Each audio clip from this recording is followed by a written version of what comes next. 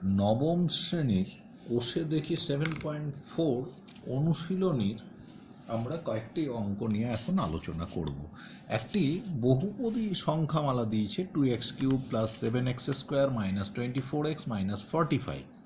বলছে x - 3 এর একটি গুণিতক কিনা লেখো। তাহলে আমরা ধরে নিয়েছি fx1 2x³ + 7x² - 24x - 45 এবং gx x - 3। এখন gx = 0 পুট করে দিই, তাহলে কি হয় x - 3 = 0, অতএব x = 3। এখন আমরা রাশিমালা কি বলেছে, fx = কত বলেছে 2x³ + 7x² - 24x - 45। তাহলে f of 3 বের করি, কত হবে 2 × 3 এর কিউব প্লাস 7 × 3 এর স্কোয়ার মাইনাস 24 × 3 মাইনাস 45 সমান সমান কত 3 × 9 = 3 × 9 = 27, 27 × 2 = 54 প্লাস 3 × 9 = 7 × 9 = 63 মাইনাস 3 × 4 = 72 মাইনাস 45। দেখো 4 × 3 = 7, 5 × 6 = 11, 117 মাইনাস 5 × 2 = 7, 7 × 4 = 11, 117 মাইনাস 117 = 0। তাহলে f = 3 বিন্দু 3 তে দেখা গেল f3 এর মান x = 3 তে fx এর মান 0, অতএব gx অর্থাৎ x - 3 একটি গুণিতক হবে বহুপদী সংখ্যামালাটির। এরপরে পরের অঙ্কে আসা যাক। বলছে k এর মান কত হলে x + 2 fx একটা বহুপদী সংখ্যামালা দিয়েছে তার গুণিতক হবে।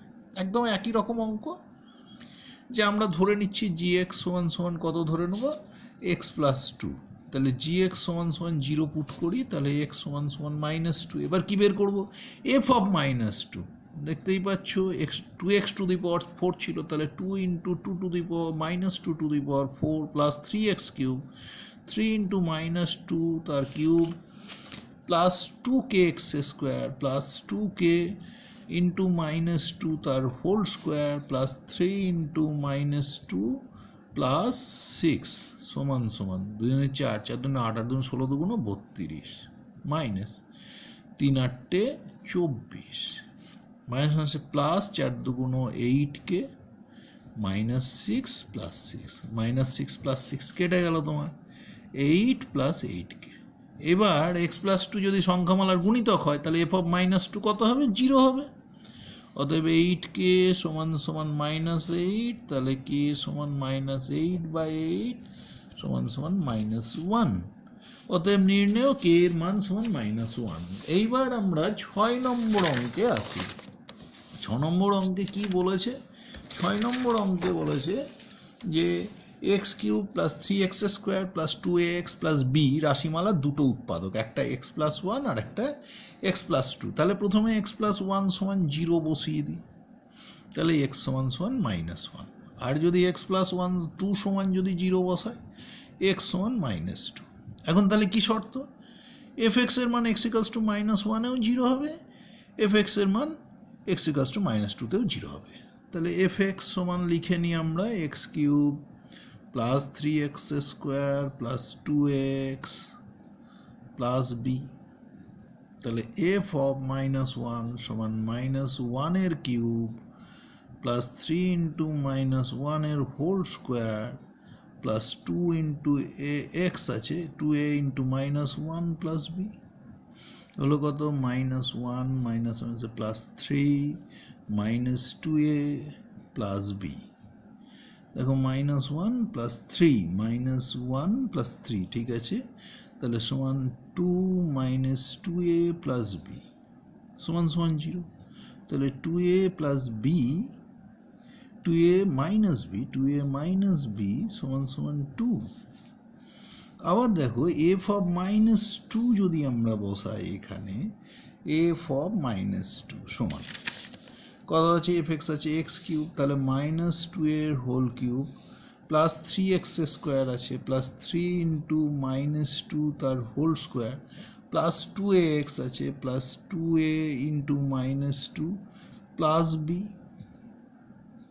তাহলে কত হচ্ছে দেখো -8 plus 3 × 4 = 12 minus 4a plus b = 0। তাহলে কত হলো 4a মাইনাস বি সমান সমান 4।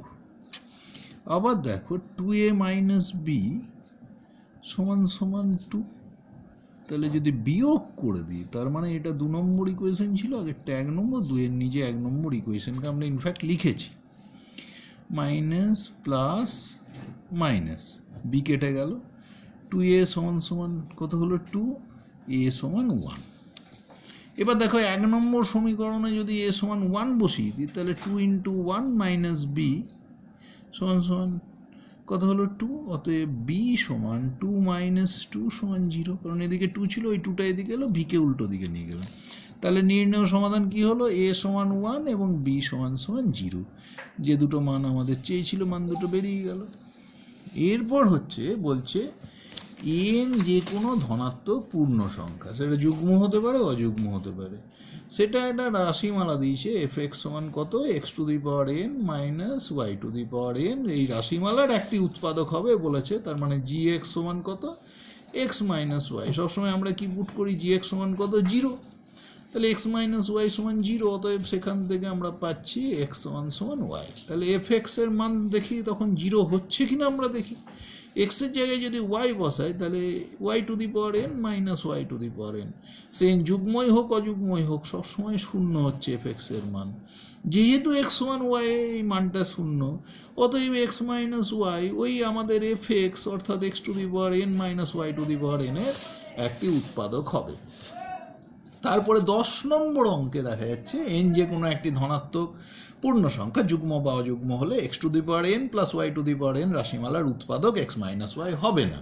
তাহলে আমাদের fx কত, fx সমান সমান fxy লেখা উচিত ছিল, x to the power n plus y to the power n, আগের অঙ্কেও তাই fxy লেখায় ভালো ছিল। তাহলে gxy কত, gxy হলো x মাইনাস y, gxy সমান কত বসাবো, 0, gxy সমান 0 বসালে কি হয়, x সমান সমান y। তাহলে এখন fxy এর মান কত, fxy সমান সমান x এর জায়গায় y বসিয়েছি, y to the power n plus y to the power n 2y to the power n not equals to 0, সুতরাং উৎপাদক নয়।